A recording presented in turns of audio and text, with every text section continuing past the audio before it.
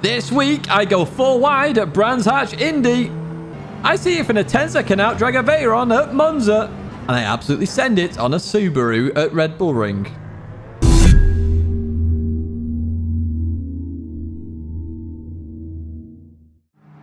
Hello everyone and welcome to week 16 of the Gran Turismo weekly race guide here in 2022. It's week 16 and in the background we're going a little bit touring car-esque because we are in front wheel drive Sciroccos and we're at Brands Hatch Indy, very much BTCC like in terms of the fact that British touring cars are front wheel drive, but we're in road cars, not necessarily race cars. Oh, you can make them look like race cars now, which is the brilliant stuff. I'm going to stop waffling. Let's have a look at the race details. We're racing 10 laps here at Brands Hatch Indy. It's a grid start. I mean, on Comfort Soft tyres. Bop is fixed, and it's ×1 fuel and tyres. Now, Comfort Soft tyres, you're going to have to go buy these. The car comes with Sports Hard as default, so a set of tyres you will have to buy. Kind of interesting that they've changed that. I actually think they've forgotten to change the tyre, if I'm perfectly honest, but even so, this is what we're racing with. In the background, you will see some timestamps, so if you want to avoid race A, jump to race B, or race C, please feel free to do that. Let's jump to this first race and let's have a look exactly what happened because, oh my word, the start, we are 4 wide. We are then at the start and a shout out to TCR Letepster. TCR, if you want to join TCR, please check out the description. Right, traction control on 1 for this, front wheel drive of course, and Brands Hatch. You generally always need traction control here because of the way the cars move like they did there. Change gear then, drop it down in 0 in traction control wise, and off we go into turn 1. Now you're about to witness what everybody fails at, including myself here. Turn 1 very sketchy in this car apparently. I let off completely. Fortunately that person had already gone off. I did look behind me, there we go, just to check, and there was no contact noise. I checked the replay as well and we were fine, but look at this, into Druids. 2, 3 wide-ish here, so I'm thinking, right, okay, where can I go here? How can I gain any positions here? So down in towards Graham Hill, and they go on the inside there, just the Germans. I think, okay, I'll try and do the old cutback here, and I get on the inside, and we're 4 wide, and I couldn't actually get on the circuit. I finally get back on. I sort of lift off a little bit here because I can see what's coming here, but fortunately we still gain another position. We've got the German on our right who taps the French driver up ahead, taps him again, and we go around the outside here, and we're about to have overtaken nearly every single person in that group. In fact, we have done, and up into P5 just like that. My word, that was pretty nice driving if I do say so myself. Fortunately, the TCR driver with a 5-second penalty, another one with I think that was 3 seconds, and then another driver as well with a penalty here, Mondo, as we head into towards turn 1. And I kind of guessed it would break a little bit late here because they hadn't gone into the corner at this speed before, so they have to guess. You pick your brake marker, but if you've been slowed down, that's what happens. So P2 all the same, and we're looking at P1 who goes very deep into Druids then. Down the inside we go, and it looks like we're going to get this done as well as they go a little bit too wide here, and we continue on out that corner. So we're in P1 by lap 3. Like, this has never happened before. We're not even halfway through the race, and we are in P1. I mean, for the win. So I'm going to give you a lap guide now because it doesn't change at all. So going into turn 1, you're braking quite early here. The 2 board or the green spec on the barrier, use either of those. You want to brake early because you just want the car to roll a little bit. So 4th gear, and you notice I'm just trying to slow the car down. 70 miles an hour is your goal in terms of apex speed. Then accelerate through the corner. It should be fine as you head up to Druids then. On the left-hand side, we have the painted orange barrier on the left. Use that as your marker. Brake just before this in reality if you're struggling with the braking distances. But I'm going to brake smack bang on it here. And 3rd gear, do not drop to 2nd because you'll just get power understeer. So 3rd gear, you even get that in 3rd gear, to be honest, as we hit the exit of the corner. Through we go down towards Graham Hill then. On the right-hand side, we've got the green spec on the tyre barrier or the 1 board, whichever one you want to use. Again, you're braking early in this car. Remember, we're on Comfort Softs. This isn't what the car comes with. This is a less grippier tyre than the car comes with, so you have to brake early. Use all the exits, stay in 4th gear, and you should be fine. 60 miles an hour for that corner as well. As you approach this left, you are going to actually have to lift here, which is why we have a marker, which is a bit weird for this corner. So where the 1 or the green barrier is, you just want to lift off here. Occasionally, you might want to dab the brake here. This time, I'm just trying to roll through the corner, balance the car as best I can. Use a little bit of the curb on the right-hand side. And then you're going to straight line the braking a little bit here. So you can either use the squared patch of curb that I've highlighted at the bottom or the end of the curb at the top there of that highlighted area. You see of those. So I rolled a little bit. I'm braking, just trying to slow the car slowly down and then stay on the inside. Foot to the floor. Open up your steering so you don't hit the rev limiter and accelerate through the corner. That is how you do Brands Hatch Indy. As we advance to the final lap then and head towards that line with a 9.5. I think this is our most dominant victory ever in a weekly race guide. Someone may be able to confirm this or not, but that was domination, I would say. Happy days. I love that stuff. Now, this race will have a lot of carnage in it. The gaps were all over the place, so do be careful of this race. However, you can occasionally have a good race here, I'm sure, because you saw some good racing there in this first one. That's it for race A then. Let's head to race B. Welcome to Monza then for race B. And we are in Group 4, as you can tell with the Atenza in the background. However, it's not the only car that you can use here, I believe, and I'll talk about that shortly. Let's jump straight to those race details then. We're racing 5 laps here at Monza. It's a rolling start, but Monza, no need to worry about that. Racing hard tyres, ×2 fuel, ×5 tyre wear, and bot is fixed. Now that fuel and tyre wear seems to be the standard now for race B, which is an interesting choice. I'm not sure why they've done that, but hey, there it is. That's what we've got. Let's roll with it. Now, I say there's 2 cars you can use here. So I'm in the Atenza, and a shout out to Shelty for the livery. It's the same livery we used last time. It's a brilliant livery. I will start looking out for some more liveries as well to chuck on the cars and give you shout outs, of course. However, the Bugatti Veyron seems to be still quite good here. I didn't own the car, so I didn't buy it. However, Veyron may be your second choice if you want to pick a different car to the Atenza, because that's what we used last week. That's it in terms of the details for race B. Let's jump to the race then, and let's find out if we actually had full-on memes here at Monza. We are then at the start. So you can see a couple of Veyrons in here. We've got the Atenzas as well. There's an M4, but I wouldn't pick the M4 personally, as we get ready to race then. So beside P9, a lot of people did not qualify. Got our driver of the week previous there, back in P11, Dav, 1969. But let's get ready then in our TCR Atenza for the Monza start. Now, I've noticed a bit of a difference with the countdown. I don't know if I've only just noticed it now, but 3 seems to still start on the TV camera. Hopefully that doesn't bug at any point. Right, here we go then. As I said, no need to worry. Start, finish straight is massive. Warm your tyres up. Remember, tyre wear means tyre temp, which is why race A turn 1 is a bit sketchy. Let's put it that way. So we're going to head towards the chicane for the first time of 5 here, in towards the braking zone. I broke around 130 meters-ish, and I had to just judge the braking accordingly, because I can't give you a marker for that, just because you start in different places. Now, Dodo there just leaves enough, basically an Atenza-sized gap there, after a little bit of a mistake, and we take that. The M4 is a bit squirrely on power, so we took full advantage in this all-wheel drive Atenza. As we head towards turn 2 then, we're going to be looking to see if any carnage happens in the distance. In towards the braking zone we go. We've got lots of side-by-sides going on there. We clip the left. Ooh, we go over that a lot on the right, and this is why I'm showing it. Penalty. Be careful of track limit penalties. In fact, Storaf up ahead gets 2 seconds there.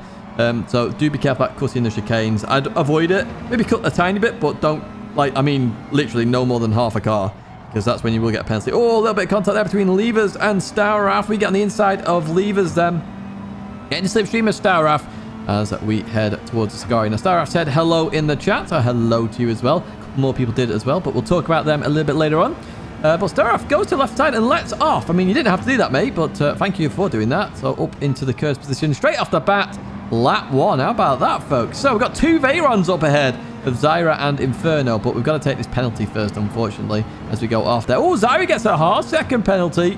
That's for an Ascari cut, but we're going to take that penalty. And nobody really catches up to us here, so everyone must have had penalties. So we're going to advance to lap 3 then. We catch back up to the Veyron. We've got an M4 in the middle, but the M4 is in a Bugatti sandwich here. Quite a nice sandwich, actually, wouldn't it? As we head towards the second Lesmo, then in towards the right-hander, clip that curb, through we go. And the Veyron showing its speed here. Look at that speed. It is fast in a straight line, which is why it's probably the car of choice here, potentially.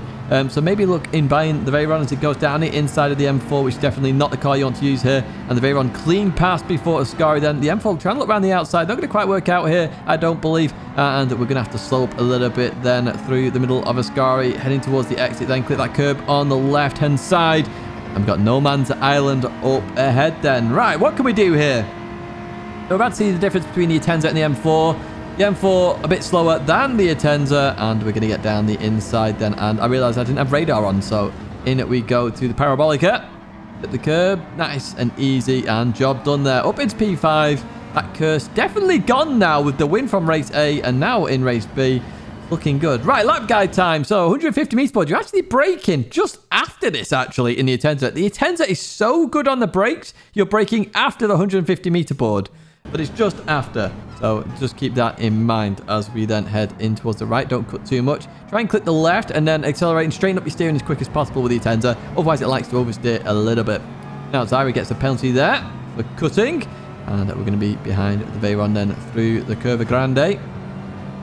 And are we going to go for the move then? Because we are pulling in. So, you know, the Atenza's not slow by any imagination. The Veyron's just a little bit quicker as we head towards the chicane then. What you're looking for on the right side is the painted orange barrier. Basically, it's the end of the barrier just after the 150 meter board. It's a really good marker here. Brake, and I'm not going to be able to demonstrate too well here at the corner because we're going to be having a fight. But the whole point of this guide is to give you brake markers and then you to try it out. And the Veyron does it very well there. So going to keep the position for now is Zyra. And in fact, I'd argue Zyra is probably my driver of the week this week. In towards Lesmo 1, it's a 50 meter board. I can't use shadows anymore because we have time transitions and different weathers. So, yeah, it's a 50 meter board at the moment. I know I sometimes use a tree on the right-hand side, but I couldn't really see it with the shadows. So, 50 meter is my only marker at the moment. Direct there, clean racing there. It's good stuff. As we head to Lesmo 2, it's my usual marker. You can use the 50 meter board or use the tree on the right-hand side. The tree closest to the track. I don't think it's the last tree anymore, but you can. It's very obvious. As we come into here, we clip the curb, accelerate through the corner. Now, I'm going to show you now why Zyra is driver of the week here. So, they want the hazards on there, but look at this. They go for some bumper drafting instead. I didn't really want to go for this move anyway, but the bumper drafting worked out massively here. Zyra racing very, very, very well in towards Ascari, where our braking marker should be where the painted orange barrier is. We back out a little bit here because I was expecting carnage, but Zyra broke just before Inferno did. And really, really, really good driving. Look at it. Beautiful stuff. Absolute shout out to you, Zyra. As we go through this right-hander then, we're going to clip the sausage and then cut a little bit to the left. Through we go. Stable as you like as we continue on then. So we get a run on Zyra. Zyra goes to the right. Again, awesome sportsmanship there from Zyra. My driver of the week this week. Shout out to you. As we then have Inferno in P3 up ahead. So the final brake marker you are going to need is for Parabolica. It's after the 100 meter board. It's about 80 meters in reality, but use the 100 meter board as it leaves your screen, start to brake, and you'll start to get a bit more greedy with the braking. Now, there's another marker here, and I always point this out, which is this second lamppost on the right-hand side. That's your acceleration marker. At this point, you should be turning towards the corner and not understeering. And at that point, you can accelerate and you will make the corner, guaranteed. I lifted a little bit there. I have no idea why I lifted because I was easily making that corner. But yes, do that and you will be absolutely fine. Now we're going to get into a race with Inferno. Shout out to Inferno. Inferno said hello as well in the lobby. And you can see how good the Veyron is in a straight line because while we're not catching very quickly the Veyron. It does pump out that speed as we head towards the first corner. And then just after the 150 meter board, we brake. I release the brake a bit more because I'm going around the outside at this point. Inferno gives me space as well. Beautiful side-by-side action there with Inferno. We'll leave that corner in P3 then with Inferno behind, but he's in the Veyron. It's a very quick car, so we're going to have to think about what to do here as we head through the Curva Grande. And Inferno is going to start looking in that slipstream zone. You're going to start seeing that Veyron coming towards me now. There you go. You can see it. Just the Atenza hitting that wall of air. So the Veyron goes towards the right-hand side here. We hit the brakes. Releases the brakes a little bit here. This is a good attempt at a move here. Trying to keep on that outside. I have to leave space on the inside because Inferno was just there. Brilliant, brilliant racing with Inferno as well, but it doesn't quite get the position. And we finish on the podium again. That's 2 for 2 at the moment. 2 podiums in a row.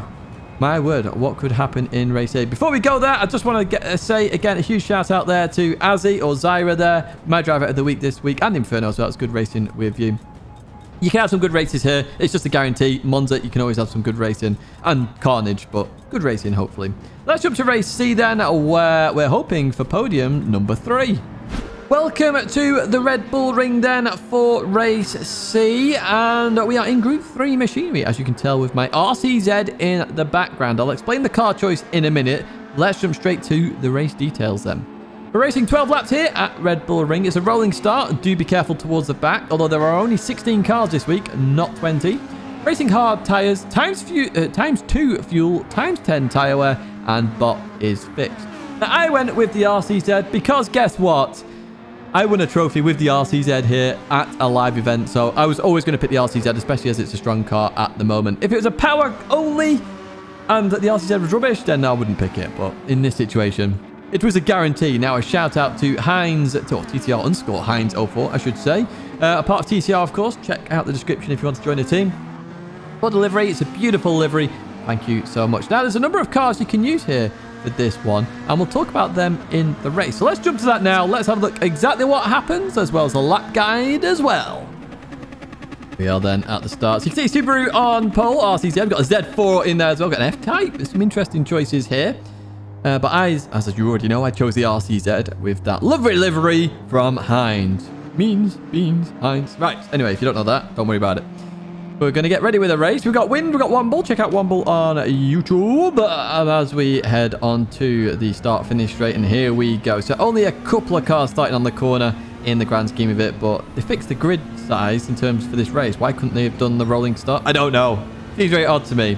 As we head towards turn 1 then. Oh, we got a crash up ahead. We've got a finish driver off. We've got, a Brit. That scrap that's gone around here. R4M involved and a German as well.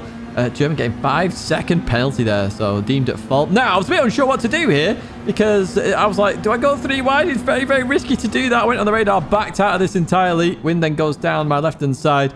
I stop it here. Fine. And then Wind gives somebody a bumper draft. I think they maybe gave both cars a bumper draft there.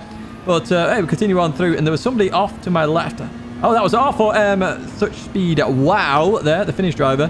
So we're on the inside of them as we head down towards this right-hander for the first time of 12. And I did wonder whether I was going to absolutely slam into the side of the German there. But no, I did know where to brake, fortunately, and I was right with my thinking. I did panic a little bit, don't get me wrong. So in towards the left we go, and the German there's just struggling a little bit in the Subaru. Now, the Subaru could be the car of choice here, actually. And I'll show you and explain that later on as they just run wide here. Wind in the McLaren behind here. I have to slow down a little bit more. Slight tap on the rear. Through the left-hander we go. In towards the right. Be careful of this curb. The curb glitch still does exist. Instead of, like, spinning you out rapidly, it just bounces you up and down now, which causes the car to spin anyway. We advance a bit further on. Wind had a penalty, and we're racing Mike now in another RCZ. So we've got close here. We're looking down the inside of Mike. This would be a lunge and a half to do. You can't really lunge into this corner either. Well, you can't do it very easily anyway and make it clean. So yeah, we're still behind Mike at the moment. In towards this second one we go. Just outbrakes themselves just a little bit here. We stay tight, get the better run out the corner. Mike struggling on power on the exit. We've got a good run here on Mike. Down the inside we go then. Looking for that P7 position. And looking for Bill and Brian there, the marshals on the left-hand side. I'll talk about the lap guide a little bit later on. But P7 it is for now. In towards the last corner we go. Clip the right-hand side. And we have a Jaguar F-Type of Welshie 15 up in the distance. Well, it was in the distance until we merged the clip. In towards the left we go then. So me and Wind are going to trade fastest laps throughout this race as well. Oh, Welshie getting all sorts wrong. Well caught, though. Very well caught indeed as we look down the inside of the Jaguar. In towards the braking zone we go. Now, Jaguar was just ahead. I couldn't really come across there because I would pit maneuvered. I could have let off maybe, but I just thought I'd keep my nose there just in case I got the position. Unfortunately, I did. And Welshie racing clean as you like there. Gave me a bit of space as well. So a shout out to you, Welshie. Right, we advanced a bit further on. We're going to go into a lap guide here as we follow the Subaru, and I'll explain why in a second. So, turn 1. What we're looking for? Yes. We are looking for that 100-meter board that we always look for at the Red Bull Ring. It is one of your best friends here at this circuit. If you jump on the circuit at any point, just go 100-meter board everywhere and then adjust accordingly from there. Now, the Subaru goes a little bit slow through there, so I have to really lift off here. But through that corner, avoid the sausage on the inside. If you hit the sausage, your car will go flying in an MR car especially. Found it in the RCZ. Wind said his car was all over the place with the curbs as well. Just be careful with the sausages in MR cars. Turn 2 then. Again, you're trying to get as close to the 100-meter board as possible. I'm a bit further back here just because I had slipstream. I know I had a slower exit off the corner, but that speed was still caught up very quickly as we then hit the braking zone. Now, I go in first gear. I wasn't sure whether to do first or second gear here, so if you are in the RCZ, have a bit of a play with it and see what you find best. So we'll leave that corner. We're going to head down towards this. It's quite a difficult braking zone, this, because even if you outbrake yourself by a meter, it amplifies because it's downhill. But again, you're trying to get as close to the 100-meter board as possible in the RCZ. In other cars, it'll be a bit further back, of course, just because this RCZ is so good. It's so good on the brakes, as you see in here, as we get into towards this right-hander.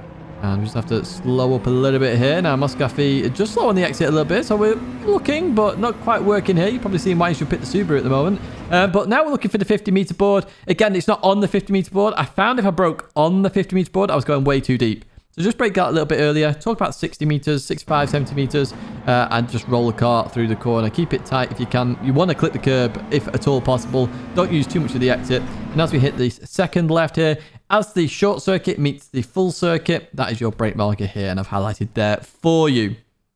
So this Subaru is very good at accelerating, and it can stay ahead of an RCZ throughout the entire race. It's also going to be a bit better over the curbs as well. So that Subaru could be the car of choice here. I didn't own it, so I didn't pick it, but it's a good shout if you want to use a different car to the RCZ.